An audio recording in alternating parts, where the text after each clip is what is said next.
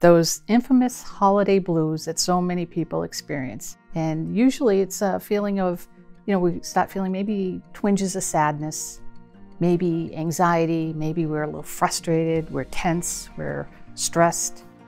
So there's so many contributing factors to the holiday blues.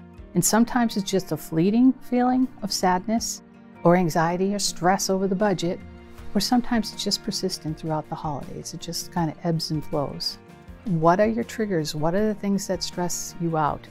Know your expectations, because we all have that hallmark expectations of what the holidays should be about, but be realistic about that. Think of your family system. Think of the conflicts in your family. Think of the struggles and recognize it for what it really is going to be. Try to be very realistic about it, and then try to create a plan to help you through these situations. Again, if it's family that might be stressful, figure out what you can do to lessen that. If it's budget, what you can do.